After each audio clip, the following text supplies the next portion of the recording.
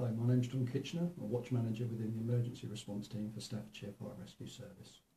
Prior to working in the emergency response team, I was one of the instructors in our learning and development department, and I spent 5.5, nearly 6 years teaching fire behaviour training. So that's where our operational crews deal with compartment fires. We do live fire burning in Staffordshire, so we do the carbonaceous burns in the shipping containers, and I've always taught using your standard hose reel branch techniques of your safety, coning, your long pulses, and then painting the fire back at the end. And nationally, that's pretty much the accepted model for dealing with compartment fires.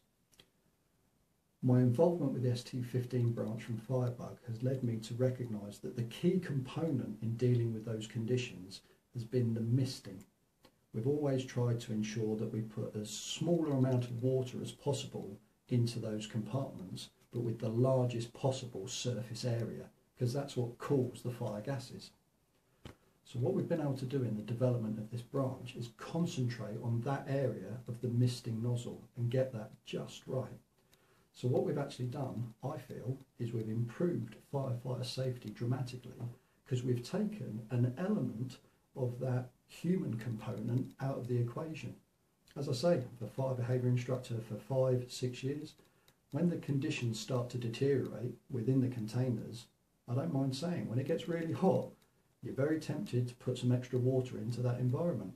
That generates more steam, causes that sauna effect. We've all been in the sauna. If someone's put too much water on the stones, it creates a very, very uncomfortable atmosphere. And that's exactly what happens in these compartments.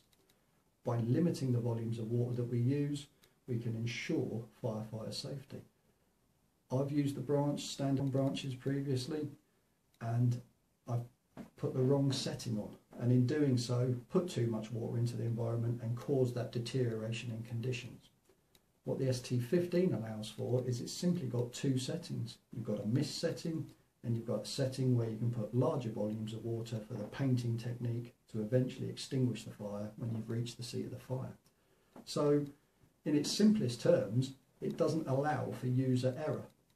Now, I'm confident with the branch, but occasionally those errors come in which cause that deterioration.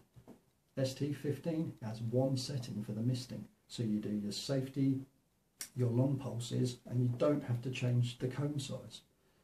By removing that opportunity for error, I genuinely feel that it improves firefighter safety, because if the conditions deteriorate, you can simply knock the branch off. You don't need to change your branch settings. You can let the water that you put into the environment do the work, start to cool the conditions, knowing that next time you open the branch, you'll have the right branch setting. And for me, that's paramount. Too much water in these environments can be detrimental if it goes into the neutral plane. But the massive surface area that this misting nozzle creates, huge surface area, it has a dramatic effect on dealing with the hot fire gases in the neutral plane. It really does cool the products of combustion extremely efficiently.